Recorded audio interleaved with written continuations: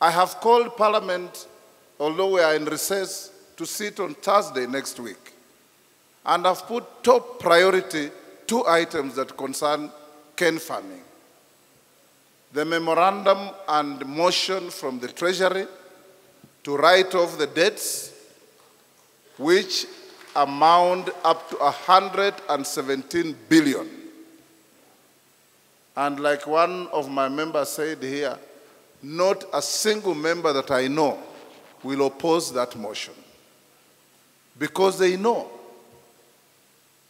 and they appreciate that cane growing and sugar milling in Western region, in Nyanza region, benefits even a sugar trader in Mandera, a sugar trader in Garissa, in Nyeri, everywhere.